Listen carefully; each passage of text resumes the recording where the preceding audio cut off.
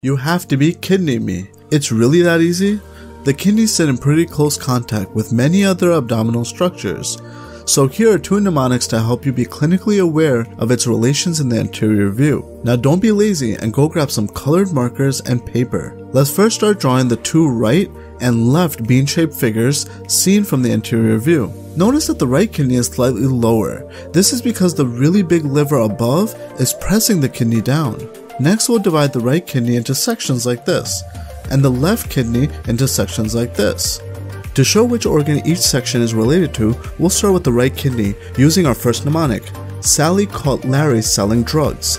S1 for the small intestine, C for the right colic flexure, L for the liver, S2, right suprarenal gland, and last is the D for duodenum. We read it like this, and it ends at the D. For the left kidney, we'll use the mnemonic Sally caught Patrick smoking some Lucky Strikes.